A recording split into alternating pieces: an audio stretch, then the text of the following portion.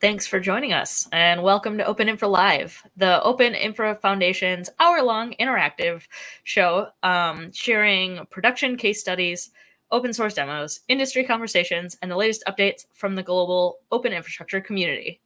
We are live here on Thursdays at 14 UTC, streaming on YouTube, LinkedIn, and Facebook. My name is Kendall Nelson from the Open Infra Foundation, and I'll be your host for today's episode. Like I mentioned, we're streaming live, so we'll be saving some time at the end of the episode for Q&A. So if you have any questions throughout the episode on anybody's topics, please feel free to drop questions in the comments section throughout the show, and we'll answer as many as we can at the end. First, I want to give a huge thanks to the Open Infra Foundation members who make the Open Infra Live series and so much more, like today's release that we'll be talking about, possible. And today we're going to be talking about OpenStack Z, which is the 26th version that was actually released only yesterday. So we have some awesome guests today that I will introduce in a moment here. But first, data. Who doesn't love data, right?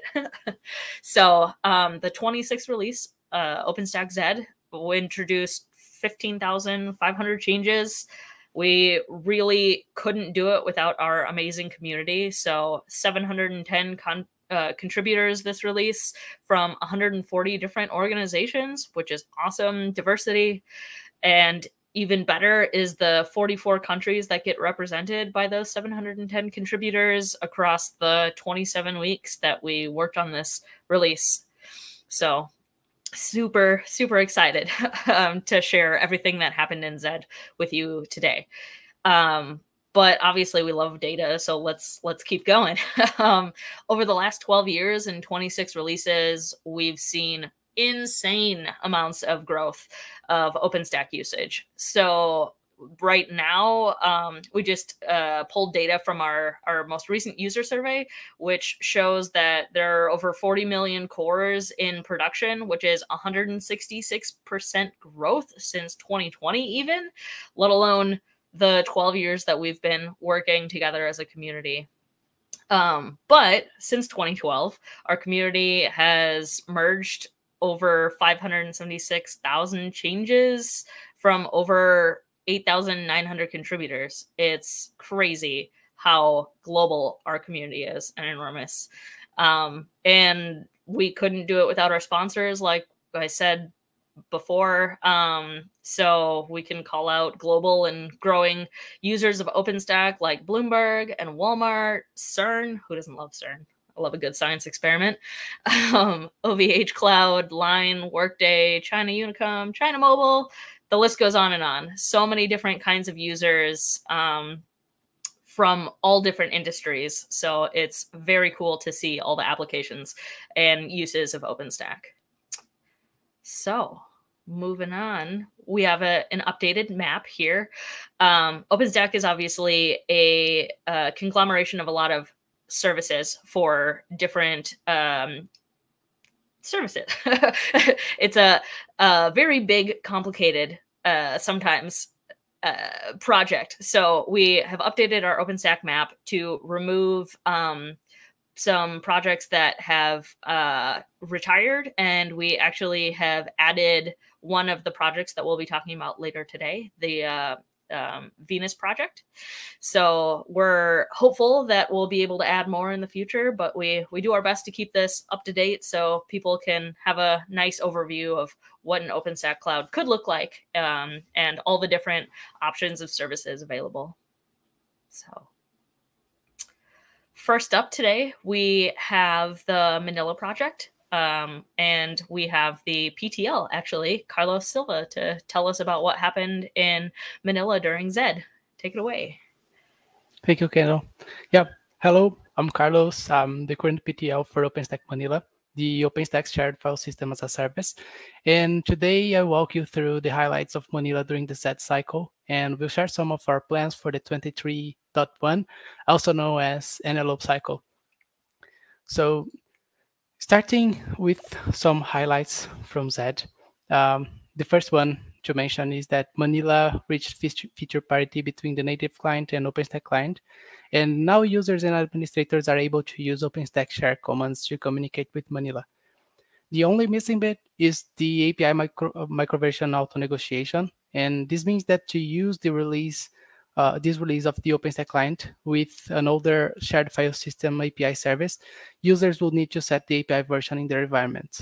This could be done by configuring the cloud config, specifying the shared file systems API version, or via shell environment using the OS share API version, or even via CLI override. After this last bit is covered, we intend to add a deprecation warning to the native Manila client commands.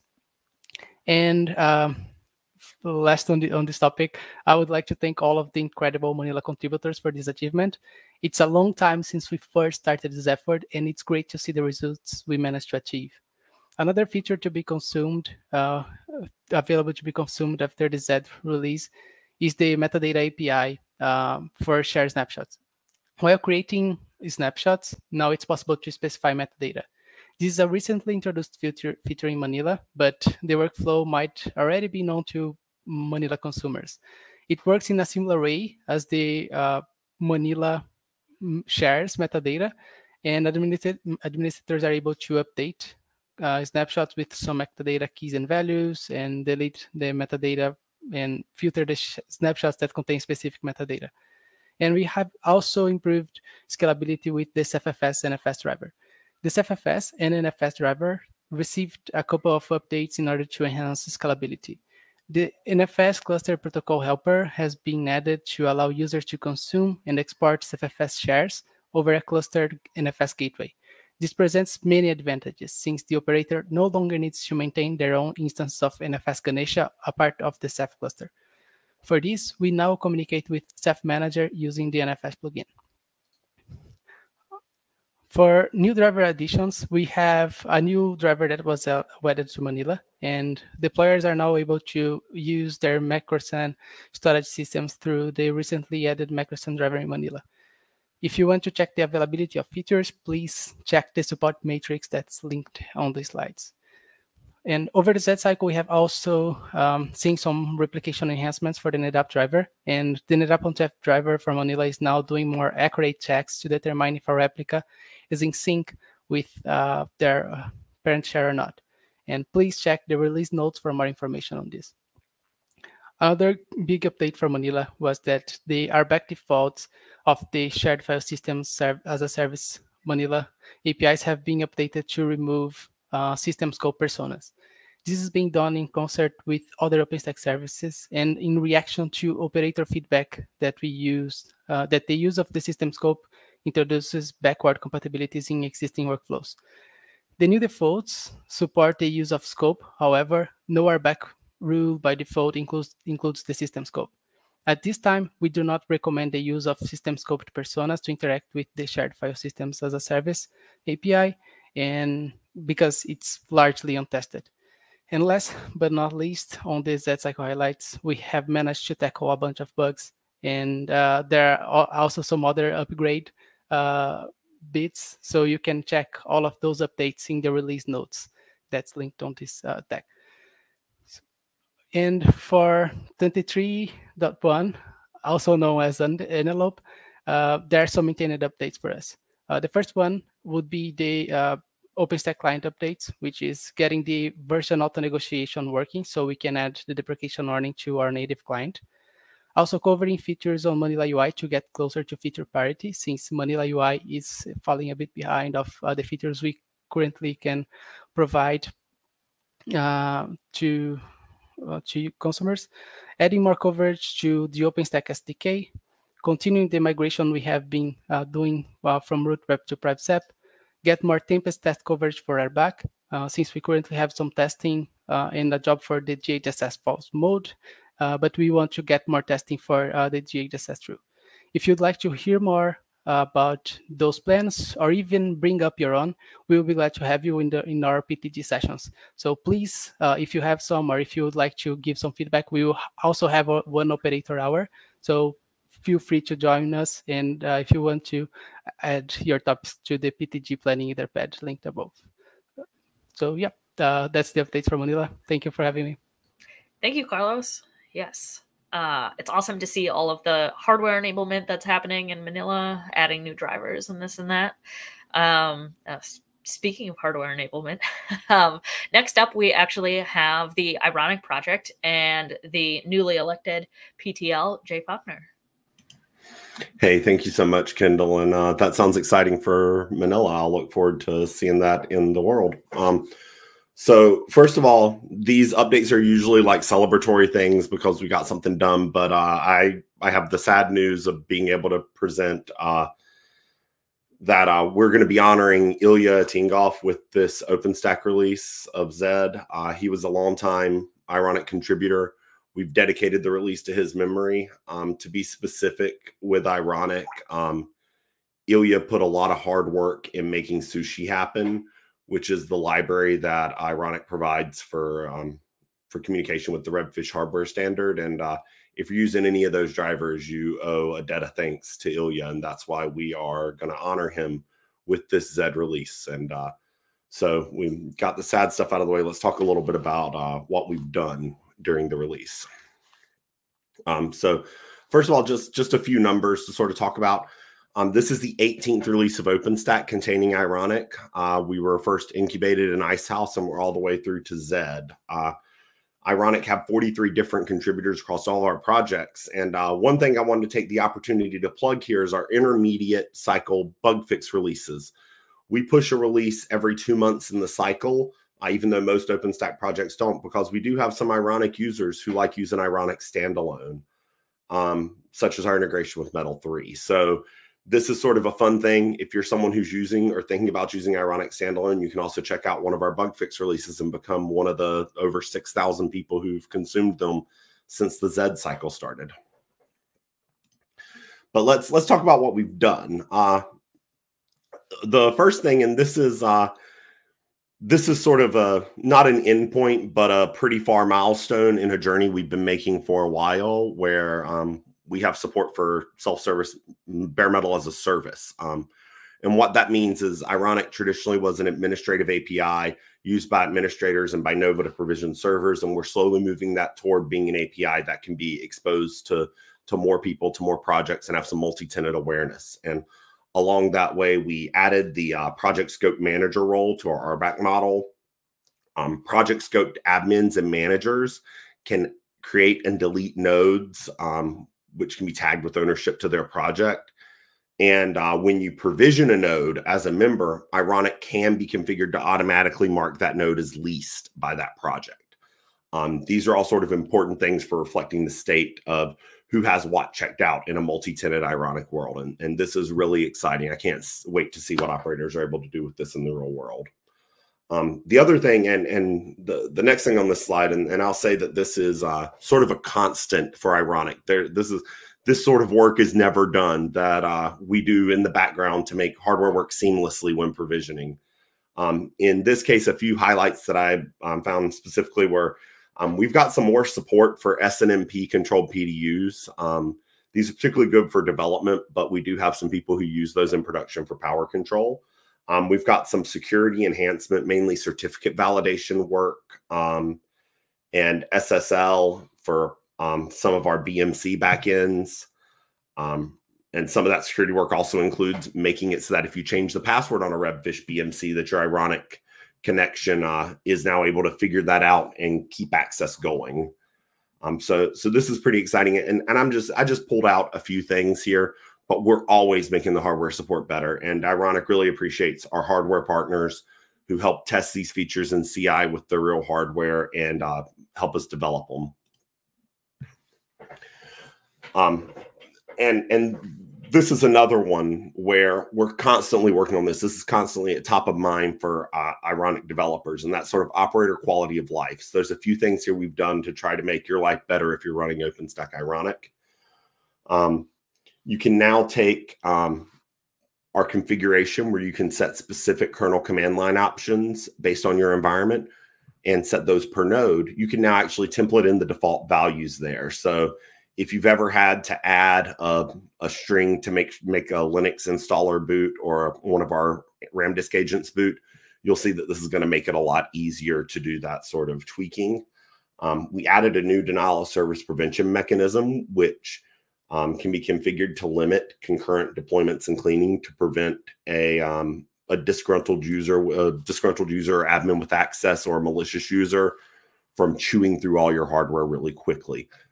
That comes out of the box configured with very high limits. If this is a feature you're concerned in, I strongly recommend you go read the release notes and make sure you tune that to a value that makes sense for your environment. Otherwise, the limits are high enough, probably is not going to impact your day-to-day use. Another one is our Kickstart driver, which allows you to, instead of deploying an image, you can deploy a Kickstart installer. It's been greatly improved. We're now testing parts of it in CI, and we support deploying directly from a repository instead of having to use an image directly from there. So that's pretty exciting as well. And sort of the final thing we're calling out here, and there's a lot of enhancements around this area. I sort of pulled one out, but ironic cleaning can now be configured to skip devices. So this means if you have a persistent bare metal machine that has a lot of data on it, you don't want that data to be erased, but you want to make sure you can clear off the operating system and prepare it for the next install. We support that. And you can sort of see that we're trying to reach for both sides of the spectrum, the people who need that enhanced support for a single tenant and some people who need that multi-tenant support. So we're trying to make it work for everyone. The last thing I'm going to talk about in terms of highlights are we've made some improvements for those standalone users I spoke of before. Ironic now supports controlling a DNS mask DHCP server directly. Before this, you always, even if you were using Ironic and standalone, needed to deploy a Neutron or DHCP server of your own. Now Ironic's happy to manage that if you're using it standalone. As I mentioned before, we did release 2 bug fix releases at the 2 and 4 month mark of the Z cycle, giving the standalone users some early access to some of the features we talked about. And we've also taken some time with those Kickstart driver improvements to document how to use it if you're a standalone user. So that's pretty exciting if you're someone who's interested in the hardware provisioning side, but is not looking for a whole cloud stack. So finally, we have to kind of talk about things that we removed and deprecated. Sometimes you've got to prune the tree back a little bit to make sure that we're able to support things long term. And I'm just gonna reference a few of these. We had some things that were deprecated and some things that have been deprecated that have now been removed. So when you're upgrading your Ironic installation, think about this. We've deprecated support for syslinux-based bootloaders. That includes ISO Linux and Pixie Linux. These are basically becoming unsupported by upstream. They haven't been touched since 2019, and they only see BIOS methods of booting. And so what this also means is that some of our support for legacy style BIOS booting is going to have to go away with those tools going out of support. And that means that if you want to use legacy style BIOS booting with virtual media, you're not going to be able to do that for very long, as we've deprecated that in Z. Some things that we previously deprecated that we've now removed. We no longer support instance network booting. So to be clear about what that is, Ironic used to support a feature where after you deploy an instance, you're able to continue Pixie booting into the operating system you've deployed onto that node. That feature's been removed. And now when you provision machines with Ironic, they're always going to be configured to support local boot. And this was already our recommended and default configuration. So unless you specifically ever turned on or relied on this feature, it's not something you have to worry about. One of the big reasons that existed was actually support for trusted boot. But with the removal of instance network booting, we are going to remove trusted boot. And again, this isn't to be confused with things like UEFI secure boot or similar technologies. This is a very specific trusted boot implementation. I'll note that we've got some of the folks here who have slides on their topics for PTG or what's coming up next. With Ironic, we haven't quite nailed that down yet, but I expect next cycle we'll continue to focus heavily on operator quality of life, and particularly making sure our failure scenarios around conductors are improved greatly. But thank you very much, and hope to see you around if you've got any questions. Thank you so much for all of that information. It's really sad. OpenStack will feel the loss of Ilya, so dedicating the release to him, I think, was a good gesture. We appreciate all of the effort and work he put in, and We'll miss him for sure. So our next topic, next awesome OpenStack service is Nova, and we have Sylvain, the PTL, here to talk about that. Hey, thanks, Kendall. So very briefly, thanks for joining us. So next slide, please.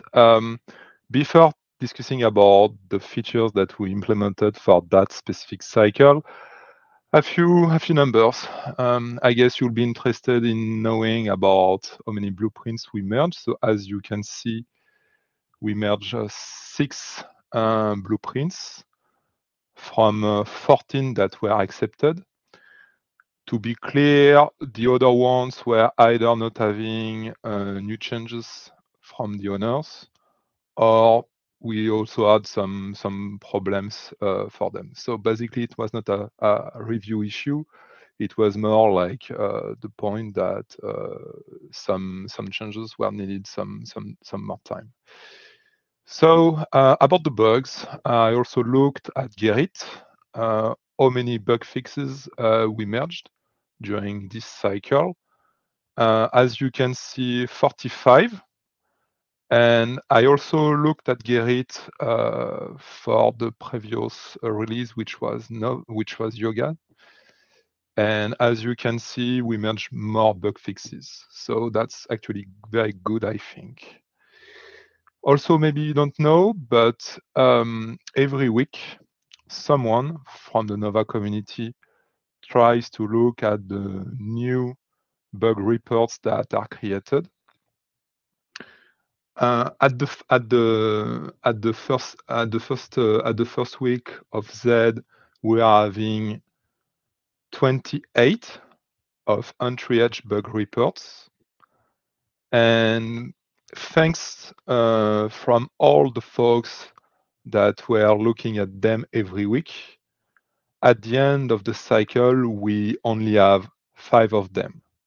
So that doesn't mean that we merged only a few bugs. No, it just means that when you create a bug report by Nova, you're pretty sure that every week we look at it, and either we say to you, actually, you need to provide more points, or basically we say, okay, it's valid. So at least you know whether what you ask for Nova was okay or not. So if you think, if you find a problem with Nova, just provide a bug report and we'll look at that. Thanks. As you can see, even if some contributors haven't provided implementation for Z, we have the same number of contributors. And as I wrote also, thanks folks that thanks Nova folks, because thanks to you, as you see, the metrics were very good for Z. Next cycle, next slide, please. So what we did for Z, as you can see, one of them was for being able to have Nova supporting new virtual IOMMU devices. So what you can do now is to be able, when you create an instance, to ask by a flavor or by image to have a virtual IOMMU device, and basically the guest will have it. Also, Windows instances could have better behavior, because now we use new enlightenments from Hyper-V. Maybe you also maybe you already know, in Yoga it was possible to create an instance that was using VDPA ports. Sorry. Now with Z, eventually it's possible to live migrate that specific instance that will outplug the VDPA port, or suspend the instance, which was not possible before, or to attach or detach the VDPA port. We also merged something which is nice. When you rebuild it's not possible to rebuild a BAV instance. What we name a BAV instance is basically an instance having a volume attached as a root disk. Now you can basically rebuild it, and it will basically ask Cinder to reimage the volume. Now you can also unshelve an instance by passing a new parameter, which is basically a host. And eventually also, now it's no longer possible to generate a key pair because we had problems with some OSs. So we preferred to deprecate and to stop supporting to generate the key pairs. You can only import a public key by now. Next slide, please. So we will be discussing at the PTG, which is in 2 weeks, about a few topics. I wrote a few of them. We will be also discussing about other topics that are not here by now.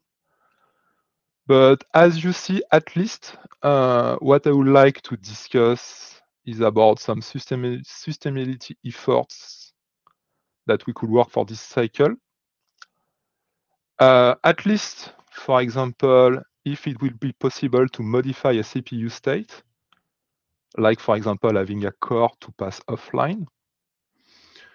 If it will be also possible to integrate Scaphandre. You maybe haven't seen Scaphandre, the Scaphandre project at some Berlin summit that we had 6 months before. It will be providing power metrics from host and for the instance. But that's not only the only topic that we will be discussing. We really want to help Ironic about the problems they have when Nova computes are going down. We also want to continue to work on the next steps for the TC effort upstream about secure airbag. Hopefully, we could be starting phase 3. We don't know yet. We still need to discuss about what will be the next steps. We'll also want to discuss how to basically, just to be clear, by Yoga, you haven't seen it, but now we have PCI devices inventories in placement API. By Antelope, what we would like to have is to have the scheduler asking placement for basically scheduling instances, asking for PCI devices. And we'll also be wanting to discuss about a few network-related features like FQDNs, metadata, mutable MTUs for guest, and so on. Also, PTG is not only for discussing about features. PTG is also for discussing about other stuff. Like you see, as a PTL, I really want to see how we could help contributors to join us, because we know that Nova is a huge problem. But if we can help contributors to ramp up, it will be definitely nice. Also, last point, that's the first PTG that will have some specific time slots with operators. So let me discuss that. Next slide, please. So as you see, we have sessions in between Tuesday and Friday in 2 weeks from now. But if you are an operator and you really want to discuss with the Nova community, you are more than welcome to attend our sessions, because we basically have 2 of those, one on Tuesday and one on Wednesday. You can find the logistics in the Etherpad, or you can also look at the PTG schedule. But by the way, Kendall will discuss about the PTG at the end of the presentation. So thanks folks. If you have questions, just ping me ping me. Yeah, awesome. Thank you so much, Sylvain. We will have time for questions at the end. So if you have any, drop them in your chats. Otherwise, all of the project representatives have tried to include their IRC nicknames if they have those for contact. And there's always the public mailing list as well. So we look forward to your questions. Thank you. Next up, we have the Neutron project, and Laos to tell us about the Z improvements that happened in Neutron. Yeah, thank you very much, Kendall. So, hello everybody. I'm Lajos Katona. I was the PTL of Neutron in the last 2 cycles. And first of all, I would like to use this opportunity to say thank you for everybody who participated in this release, and of course the last few dozens. We really encourage everybody to participate in our weekly meeting on IRC, or just come and ask on the Neutron channel, or write a mail to the mail list. We try to answer every question, or just file a bug, or jump into the PTG, of course, as Sylvan and the guys previously also mentioned, that the PTG is a really good opportunity to meet with the team and discuss any questions which you have. Yeah, so let's go to see what interesting things happened in that cycle. I would like to first highlight that we have again a Neutron Stadium project back from retirement. This time it's Neutron Firewall as a Service. A team jumped in, and they willing to maintain this project. And actually, they would like to make it compatible with OVN. So it's really good news that we have life in these old projects, and these are still useful for customers. After that, I would like to highlight 2 interesting news from OVN. So from Z, OVN supports minimum bandwidth QoS rule and placement allocation for it. So it's now not just SRIOV OVS, but you can use placement allocation for QoS ports with QoS policy with OVN. And from Z, OVN support bare metal provisioning with OVN's built-in DHCP server for IPv4 addresses. So it's another possibility for you to use your deployments for your users. Some L3 news. We have NDP proxy for L3 routers in Neutron. That's actually interesting IPv6 feature, and it can be useful to replace the IPv6 prefix delegation feature in Neutron.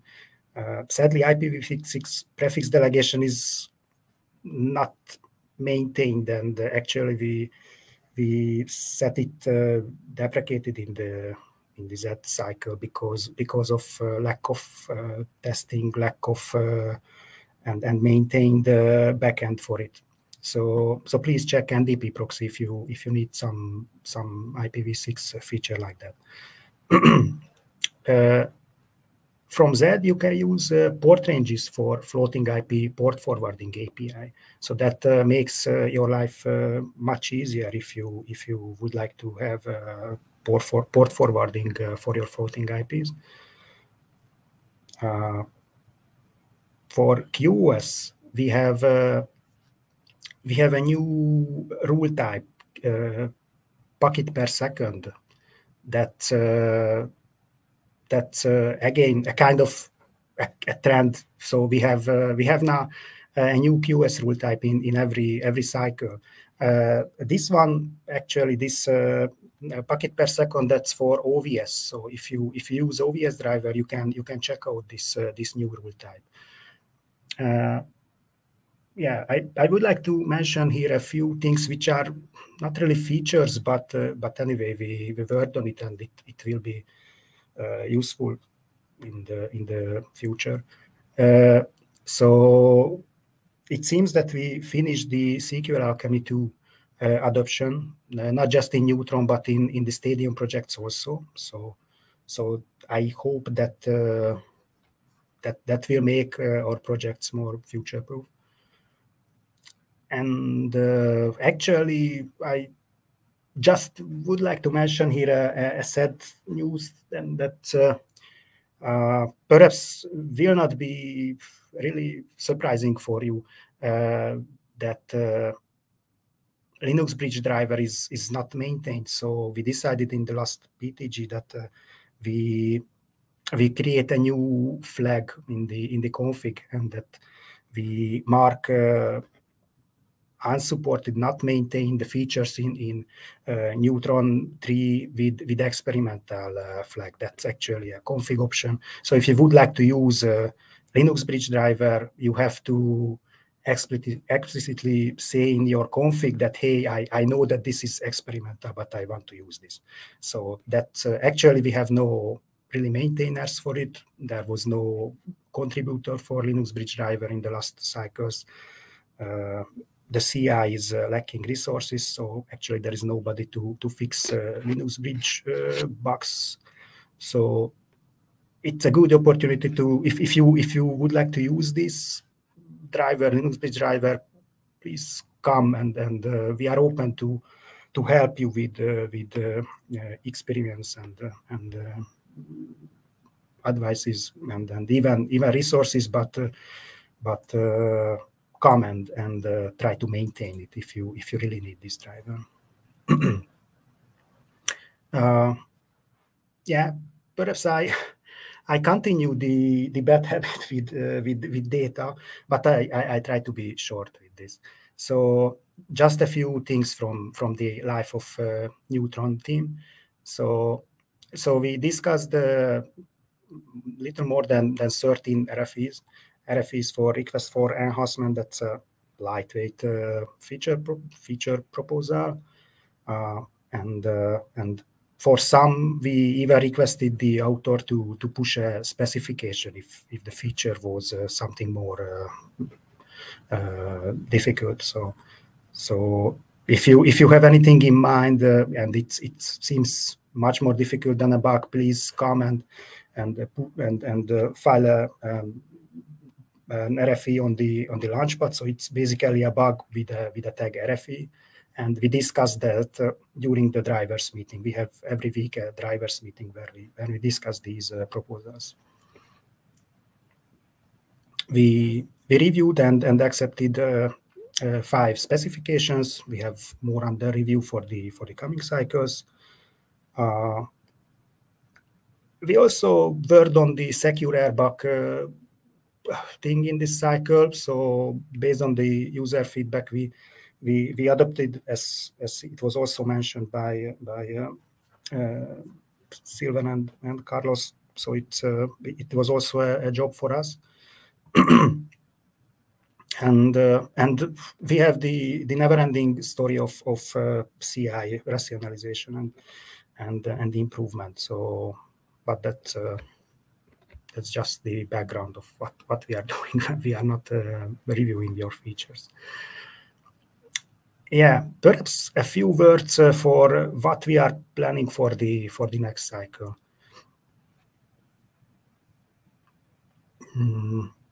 Yeah, so as you heard, we will have the PTG in 2 weeks. Please come and you can find the etherpad of Neutron if you visit the OpenDev PTG site. So please check the etherpad, add any lines if you would like to discuss something, or just jump in and we can discuss your questions. Actually, we have a few interesting topics already which can be useful for the next cycles.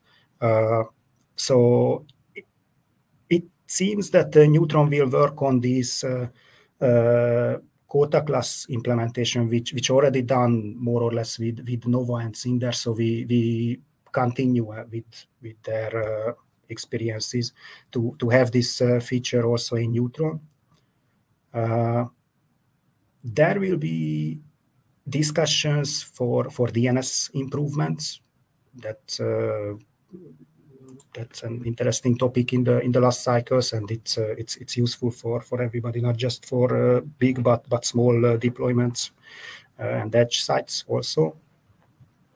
And actually, we will discuss or we plan to work on the migration from Python Neutron client. Actually, we deprecated the CLI part of Python Neutron client, and we use Python OpenStack client, but the Python bindings are still there in Python Neutron client, and our plan is to move that totally and deprecate that also in the future. I don't know when. and use OpenStack SDK instead of that. So a lot of projects still use the bindings from Python Neutron client like Heat, Horizon, I think Nova also, and perhaps there's others. And we would like to start, at least in this cycle, to move these projects and make them use OpenStack SDK. Yeah, that's it from me. Thanks for your attention. Lots of work to be done, but lots of things got accomplished too. So it's awesome to see everything that Neutron did during Zed and will continue during Antelope. Thank you so much for joining us today. Bye. So next up, we have the Skyline project, which is actually a newer service in OpenStack. It's a modern dashboard that we're working on getting in place to replace Horizon, actually. But at this point, it's listed as an emerging technology by the technical committee. So it's not quite ready to use in production yet, but it is full of features already and ready for testing and feedback and more. I'll let Woohoo dive into everything that they accomplished in Zed. Okay. Could you back to last page? Okay. I'm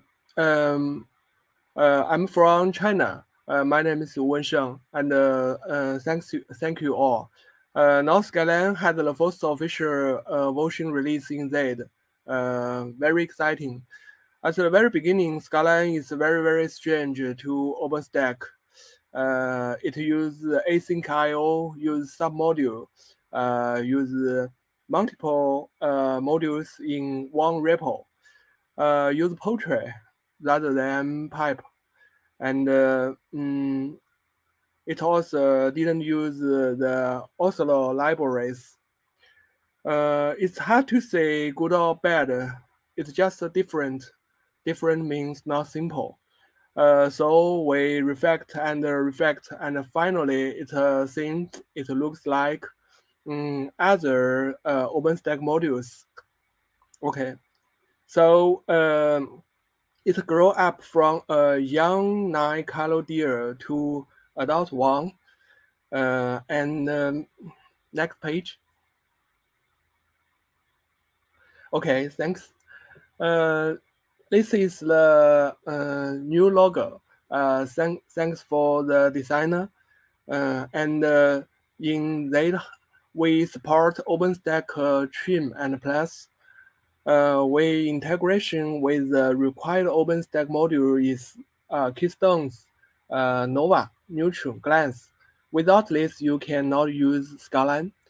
And it also supports optional OpenStack module like Cinder, Octavia, Manila, Ironic, Heat, Zen, Magnon, and Chop. You can enable or disable with the configuration. And we also support integration with the Prom API. We support OpenID SSO logins, and we support other system config related APIs for Skyline.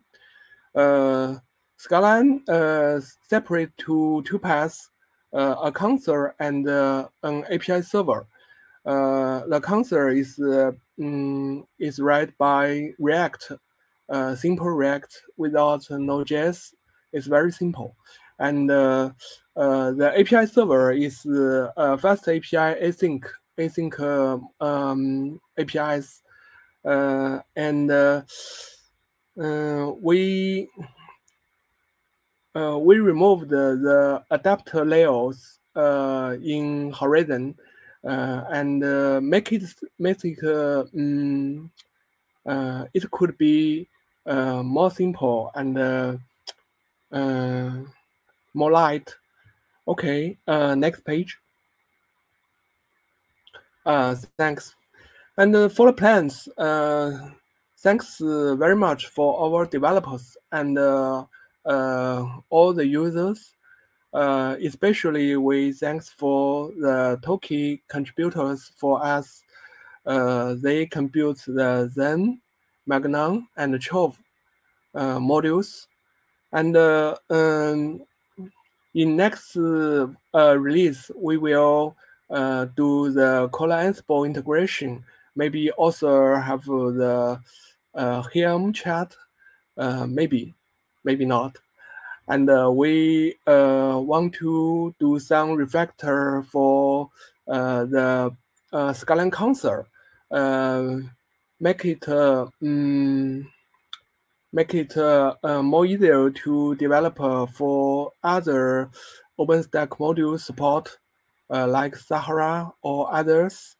And we also will do some stress testing with Horizon. Horizon is very, very successful, and Skyline is we still move on, and I think maybe the more user, the more contributor, and the better Skyline can achieve. And welcome for all of the contributors. Welcome for all of the users. Every comments is help for us. And thank you all. That's all from me. Thank you. Thank you so much. Yeah, it's really exciting to see this new dashboard, and we're excited to see when it gets moved out of the emerging technology phase. It'll be really, really exciting. So if you have any feedback after you go and play around with the Skyline dashboard, please share it with the team. I'm sure they would love all the feedback that they can get. Awesome. So next up today, we have the Venus project, which is kind of your one-stop shop for logging. It's also a new service in OpenStack, but it's been fully released, and it was one of the projects that we added to that OpenStack map back at the very beginning of our show today, if you remember that. So I will let Lie take it away for Venus and Zed. Thank you. And hello everyone, I'm Pang Liye. I'm from Eastbourne, China. It's a pleasure to introduce the project Venus. You let go the need the retrieval, storage, and analysis of logs on the OpenStack platform. We developed the OpenStack log management model Venus, which provides a one-step solution for log collection, cleaning, indexing, analysis, alarm, visualization, report generation, and other requirements to help operator and maintainer quickly solve retrieval problems. That is the first release of the Venus. The accomplishment of Venus in that is as follows. It supports developing via DB-stock or collapsible. When it is deployed, it can be accessed and used in Horizon project. We added the Horizon display plugin for Venus that named Venus Dashboard. We can choose whether to deploy it or not. It supports multi-dimensional retrieval or logs go OpenStack components such as host level, service tenant request ID, and so on. We add some operation and maintenance was page, such as the rotation time row ES data. The background task will be automatically executed according to the config setting on the page. We add Venus API document to OpenStack document so that users can be better integrated with the Venus project.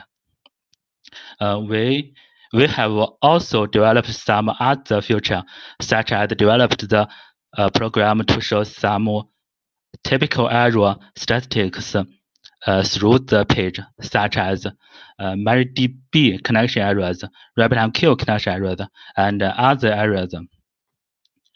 Next page. The highlight for Antelope. In Antelope, we will focus more on error log discovery and analysis. Scenario log analysis. Get the error log model for each. Get the error log model for each model and form them into templates, so that it can be prompted when these errors occur. Anomaly detection logs. Algorithms based on rows, such as regular expressions, keyword width, and AC automata are used to realize automatic discovery of cloud platform error logs. That's all. Welcome to Venus, and looking forward to your comments and suggestions for the project. My spoken English is poor. If you have any question about Venus, please email me at any time. That's all. Thank you. Wow, yeah, that was a lot of information.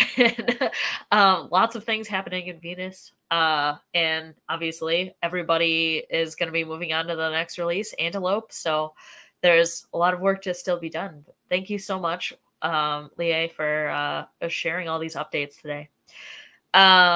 So unfortunately, our next presenter wasn't able to be here today. So I'll just kind of give a little bit of an overview, and we will be sharing these slides after the show as well. So any links that people provided in their slides, you'll be able to access and look over what all we covered here today. So the interoperability working group sets a base number of requirements, capabilities, code, and tests that have to pass to be OpenStack compatible. So this is something that a lot of our vendor companies are really interested in. But the number one ask from the group is that they need help, because this is like an add-on to the regular OpenStack services, kind of a different sort of group of people, and there's a lot of things that need to be maintained. So if you're interested in getting involved, please contact Martin Kopek. He wasn't able to be here today, but we appreciate everything he put together for us. And like I said before, the slides will be available, so you'll be able to read through everything we just quickly tapped through. But as just about everybody mentioned here today, the project teams gathering is happening in less than 2 weeks now. Crazy. It's a virtual event, and it's free to attend. I do really want to encourage all operators watching this stream to attend, particularly those specific operator sessions that Sylvain mentioned during his session, or during his Nova update. So all of, like, anybody involved in any project or OpenStack in general, there are definitely going to be things that we would love your feedback on, and you can influence the future of OpenStack. So come and represent your use case, give feedback, and let's forge ahead into Antelope, and we look forward to seeing you all there. So I think we're just about out of time today. I don't know that we got a whole lot of questions, but everybody is available offline on the project mailing list. Otherwise, all of the PTLs are available. Please go check out the Zed release. We all worked so hard on it, and we're very proud of what we've accomplished. If you have an idea for a future episode of Open Infra Live, we definitely want to hear from you. Submit your ideas at ideas.openinfralive or .openinfra.live. And maybe we'll see you here on a future show. Thanks again to today's guests, and we'll see you all on the next Open Infra Live. Thank you, everyone.